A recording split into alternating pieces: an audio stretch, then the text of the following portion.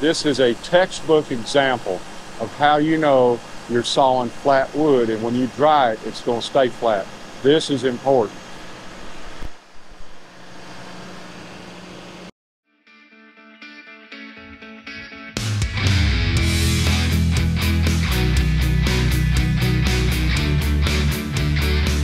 Thanks for visiting our sawmill. Hey folks, welcome back to Hobby Hardwood Sawmill. I am Robert Milton, and we are doing some walnut today. I really don't know what I do on these videos, what I'm going to do when I get started. I don't have a script or anything. I just start getting into sawing and something catches my eye, and I try to make a video about that. I figure if it's interesting to me, it may be interesting to you guys. So the first thing we really want to do is we want to figure out what's going on here. And you always want to look at the best face. You've seen videos of me say, always saw the best face first, always try to reduce tension, always try to get the most value out of you. It's got one big stress crack in it. It's got a lot of sapwood. It's got a great big defect. It's got a chunk out of it. And if you sight down it, you can see where it really starts to change geometry. It's got a goose egg. On top of everything else, it's got a twist to it. This is going to cause the boards to warp if I'm not careful when I saw it. So we have a expensive, funky, kink twisted walnut log with a big chunk taken out of the side. Yeah, baby. No problem. We can do this. It ought to be fun though. So what we need to be looking at, of course, we need to be looking at the stress. The stress is going right here. It's kind of not really where I want it. I'm going to have to get it up on the mill and roll it around a few times to look at it. But the one thing that does jump out at me, look at how straight this face is right here. This is a good one. I'll be concentrating on that one. If you look at this from this side, look at how bad that one is. Now what I may end up doing, I want to get my good boards off the good face, but see this top face? What I may end up doing a cut from right there all the way down and taking that defect off over here. Now that kind of violates the whole parallel bark sawing technique that I like to espouse, because parallel bark sawing reduces stress in the wood. By the same token, if you parallel bark saw this hunk of wood, look, you'll run out of wood right about here. So you got to do something different. You got to change the game plan. So right now, I know I've got one good face that I can concentrate on. Should give me some good boards there. I got one ugly face, and I've got two other faces I haven't looked at yet until I put it on the sawmill and start rotating it around and eyeball it. So that's next. Let's get this sawmill cranked up.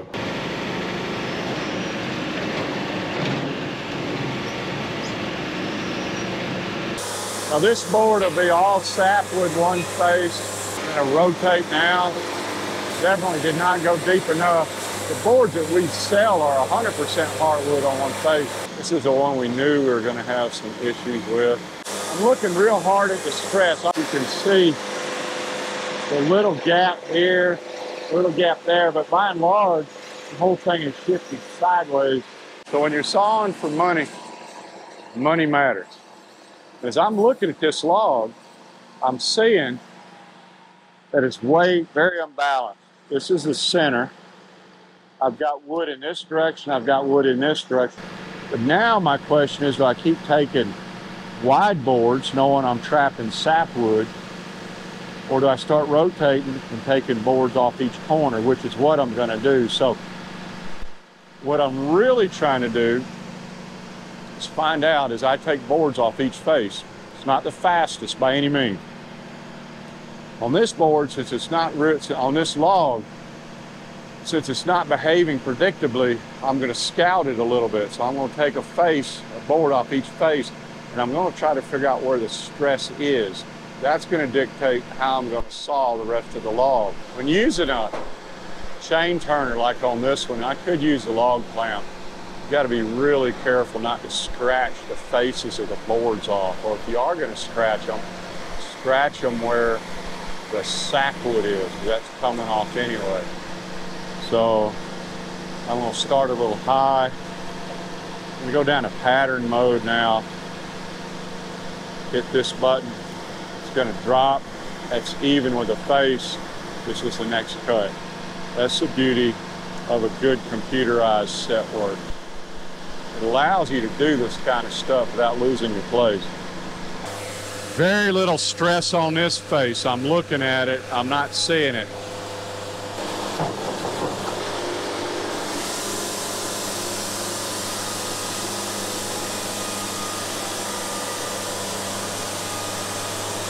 This face is clean. Look how little sawdust is on it.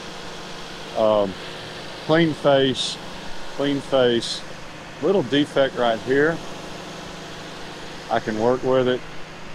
So I'm going to rotate it again, and I want to look at this face. So this face had a little stress, not bad. This one had a little stress, not bad.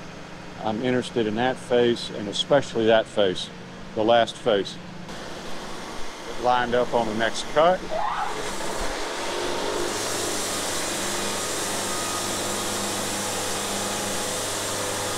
This one is showing some stress, which is unusual because the stress is actually in the wrong direction. Up here a little bit, but look how high it's getting over here. See that? So that's twist. This is trying to go that way. It's unusual because I've got this part check in this direction. This would be the side not likely to twist. It may simply be that I've got so much here that it's causing this to lift off. Either way, I'm done with this face. I think looks pretty good. I'll edge it, and here's a knot defect right here, which is good. I'm putting it in the corner the way I want it to be. Using this technique, you only put your knots in the corner instead of the center of the board. I'm going to flip down and see this guy, and I'm going to look at my set works and see how tall that board or how wide that board will be. Right now, I'm about 13 and 11/16. So I am going to go ahead and rotate over.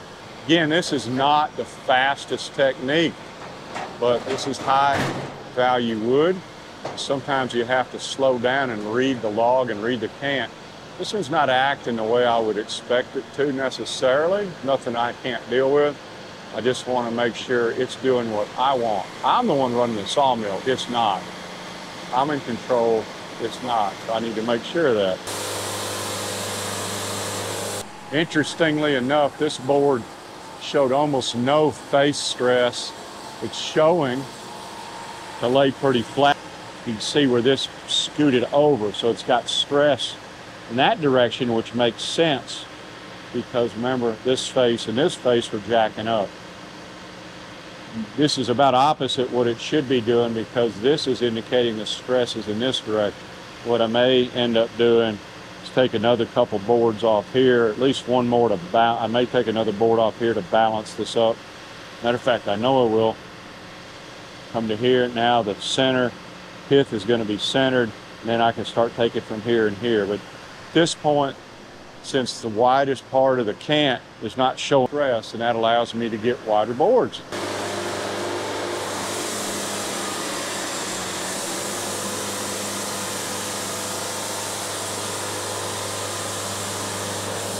Very little stress again. I'm going to come back and get another one.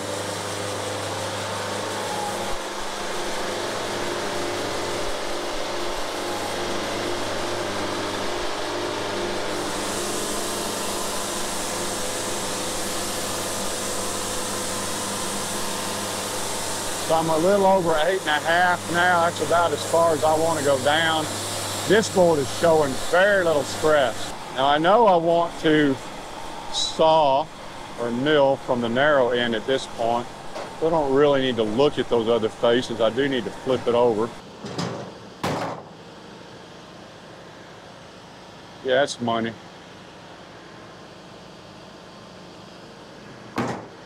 Not bad. Let me stack these guys.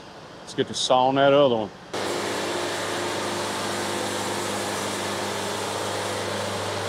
Anytime you do this much moving around, You also want to see how flat the cant stays. So you want to actually do a skim cut every now and then to just check it to see if it's moving.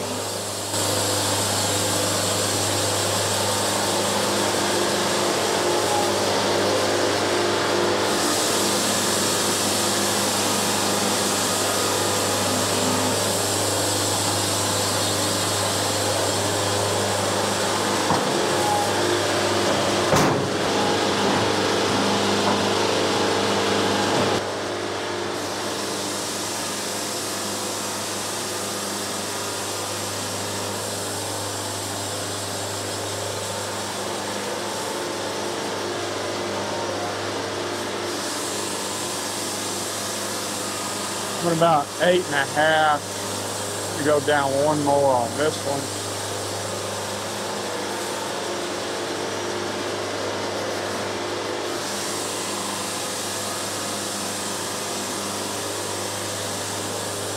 Still off center. I need to go one more.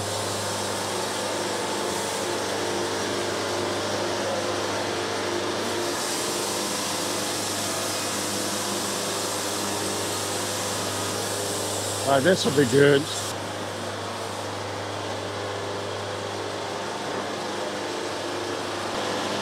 Now I'm just gonna flip this up, do drops on it all the way down. So I get asked this all the time about how fast I'm cutting. In case you're wondering, if you look at where you just sawed, you will see scratch marks left by one or two odd misset teeth. In my case, on this board or this cant, I'm sawing at about 3.5 inches per band rotation. That's my advance. That's pretty fast. This is a textbook example of how you know you're sawing flat wood, and when you dry it, it's going to stay flat. This is important. See these boards right here. Look here. See how they're going up, staggering out? That means that the stress when I'm sawing is causing them to curve this direction, which is fine because this will make the boards curve a little bit. When I edge them, I can edge them off, or it may not curve that much. The main thing though is we know the stress is in that direction simply because the boards are flat. They're laying flat and they're pushing this way. Sometimes they'll push that way, it doesn't matter, but you can see how far each board is. Instead of staying right on top, you can see how far they're moving. Now what's odd about this is the heart check. This would indicate that the board should be flexing up and down like this. So in this case, the stress is exactly opposite the indicated direction that would be in the log. But look at how much these boards have shifted over from sawing. It's like a stack of cards. Really, really important. I'm gonna try to get it. There we go, that's a good view of it. The curves are flat, the boards have shifted. Is that worth the price of tuition? This log is behaving opposite to what I would expect. And you saw how I have to basically go around, I gotta scout it out, and now every single board I pulled off is gonna be flat. Even though the indicated stress markers in the log are 90 degrees to where they're actually showing up. This is why this is this important to pay attention to what you're doing. And this is an exciting log. This is one of the reasons I like sawing. I get surprised every now and then, but that doesn't mean I still can't handle it. And that means you can handle it. You watch this video, you'll know how to handle it. This is cool. This is why you run a sawmill. Woo, this is a good log. Look at that. Just barely cleared this other stack on top of it. Now let's look at how pretty the boards are. All hardwood. We've got the stress trap the way we want it. And once again, we are a happy professor. Happy sawmiller. Just a happy guy. If you don't believe it, well, you know, I'm generally pretty happy. So let's get this one put away and we'll get to the next log. Guys, I hope you enjoyed this. This was a fun one for me. It's one of the things I really like about sawmilling is that you never know what to expect. No matter how many logs you've sawn, there's always a fun one that pops up at you. This was a fun one for me. It did almost exactly opposite of what I initially expected. However, once I kind of scouted it out, which I showed on the video, you can see how I own this bad boy. And now I got some beautiful wood. It's going to be flat. It's going to be straight. We may have to edge it, but either way, this was a win. And I hope you guys had fun watching me have fun at the Hobby Hardwood Sawmill. Y'all have a good time. We will see y'all next week. Bye. Thanks for visiting our sawmill. Click on the links above to see more of our videos.